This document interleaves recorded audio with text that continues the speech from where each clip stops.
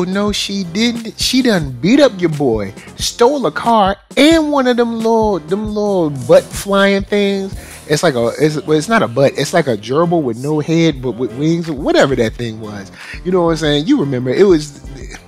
I think it was like Marvel trying to maybe set off somewhere they could sell some toys. But anyway, the point is, she done stole a car. Because, I mean, at the time, the horse was the car of the day. So imagine someone, you trying to holler at somebody.